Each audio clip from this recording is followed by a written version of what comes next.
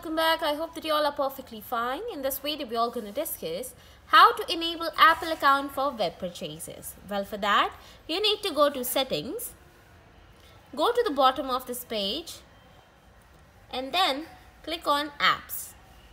After that, go and search for Safari. Here it is, as you can see. Click on it, and then again go to the bottom of this page, and you will find here the button that is advanced.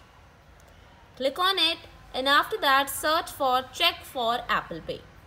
In some phones you will find this here only, check for Apple Pay. Otherwise in some phones it is in advanced, check for Apple Pay. You can simply enable it and you will be done.